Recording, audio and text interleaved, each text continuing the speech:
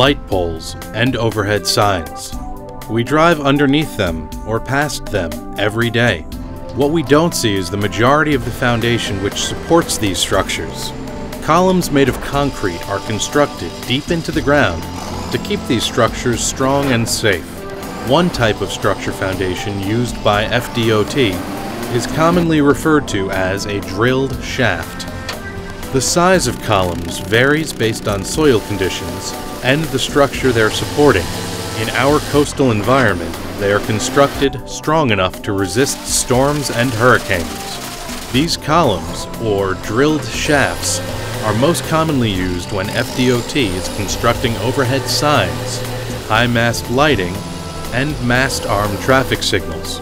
They are also used to support bridges when deep or special foundations are needed. We use 30-foot depth and a 5-foot diameter auger. We drill down several feet at a time, recording the depth and remove the fill from the shaft. Column diameters, or drilled shafts, from 30 to 72 inches are common, with depths of 12 feet to support a traffic signal to more than 70 feet for a bridge foundation. Instead of driving a prefabricated column with a hammer, you drill a shaft into the ground, reinforce it with a steel cage, then pour in concrete for the needed foundation, constructing this structure directly on site. To keep the shaft from caving during the work, a slurry can be used.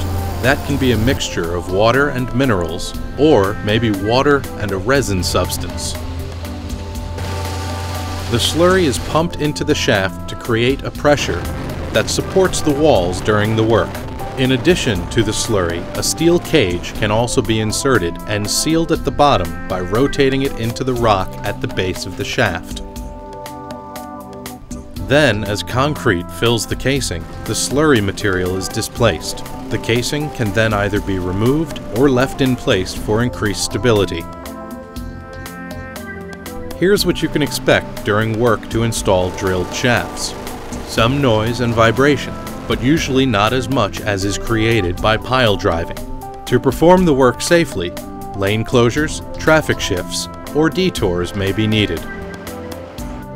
It's important that you drive with caution in highway work zones. Observe the posted speed limit. Don't follow too closely. Be alert for construction workers, vehicles, and equipment, and avoid cell phones or other distractions. We appreciate your patience during highway construction, and we'll do our best to get you home safe.